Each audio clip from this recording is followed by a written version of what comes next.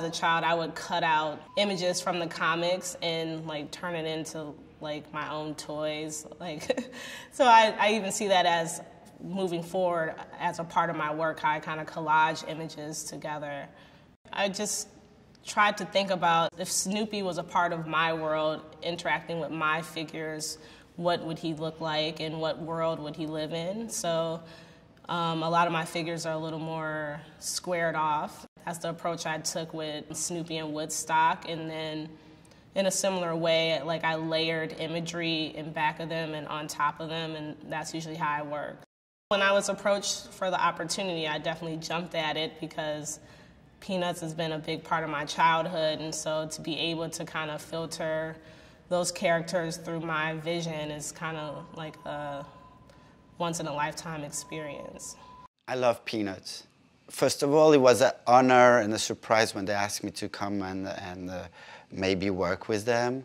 I had the chance to go to Santa Rosa to see their museum, and we went through all the archives and we saw all the drawings of Schultz. So it was all a great moment and lots of inspiration.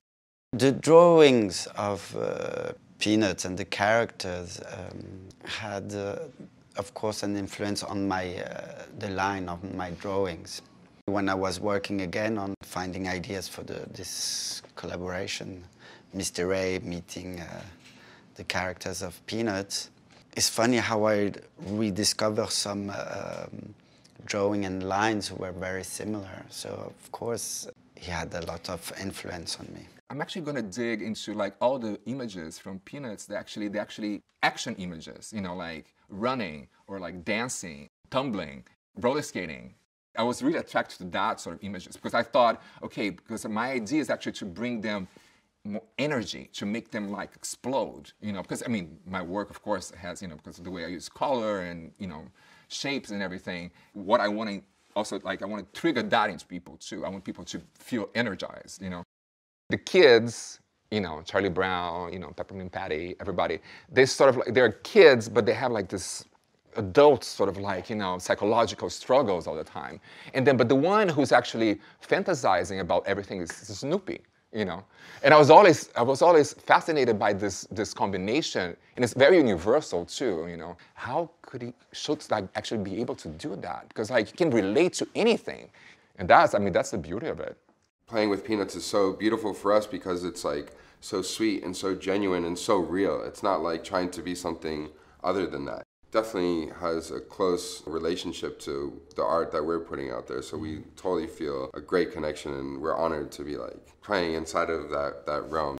Snoopy is like a very reduced kind of like graphic language. It's still like addressing a regular kid's life. So you have like a little kid, its pet, archetypical house. Some of the imagery that we've been toying with is to some degrees in the same reduced language, but there are bigger icons in the sense of that they're not someone specific. It's like a cloud, the moon. We were able to combine those two. So like now Snoopy is on top of our little cloud. So it's like, you know that character, but now it's on top of this archetypical kind of like reference point. And that's something that it was perfect for us. It was perfect like marriage between the work that we do and the existing language that's globally like recognized. Cartoons, I feel, are so powerful. They're such a powerful way of conveying not only my inner feelings and inner emotions, they're like emoji, I guess. And I find that Peanuts does things in a similar but different way, where you have these visuals that are so delightful, and you have these stories with the human heart, which are touching, but you also have some dark, human things that are apparent and get explained in a way that kids can kind of understand. That's something that I think is really important and that I'd like to do in my art as well. But at the same time, I don't want to add to the downers that I feel are being pushed out into the visual world. I want to elevate in a way that's not pretending that everything is okay. And I think that the Peanuts do that in a similar way. So the reason why when Peanuts approached me and I wanted to do this was that it was something I grew up watching. It has a great large audience, and I like to engage more people, so it just made perfect sense. The way I kind of went about with the artwork that I created was that I work on different kind of body of work. Even in painting, it could be figurative to abstraction. And also, there is a significant, strong character in what Schultz has made. And I tried my best to kind of capturize what peanuts represent and find a way for me to kind of resonate to that.